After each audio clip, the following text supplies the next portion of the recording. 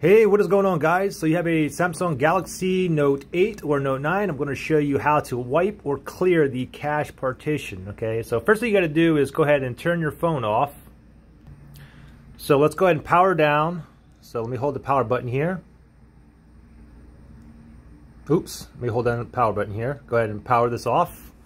I'm going to wait for this to be totally off, and then what I'm going to do is I'm going to press and hold 3 buttons simultaneously, okay? It's going to be the volume up button, the Bixby button, and the power button, okay? So volume up, Bixby, power button. You want to press and hold these 3 buttons simultaneously, okay?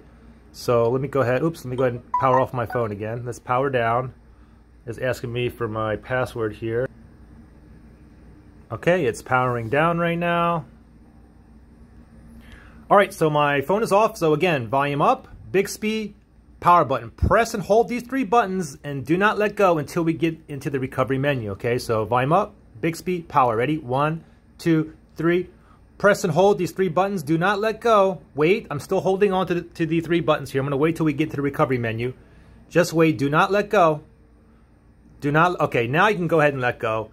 And then from here, you can see where we are in the Android recovery menu here.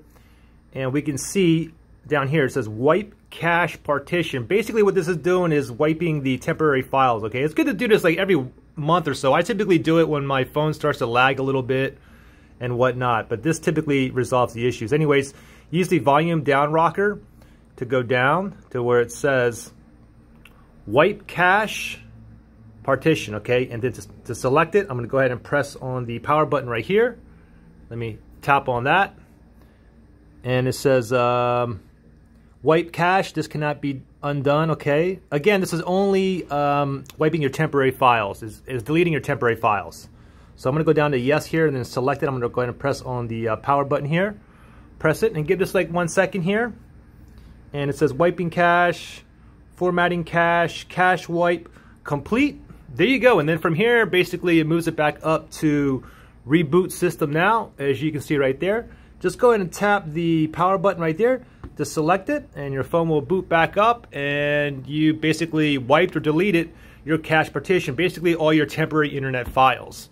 So there you guys go. Any questions or anything, just comment below. Thanks for watching, guys. I'll see you in the next one.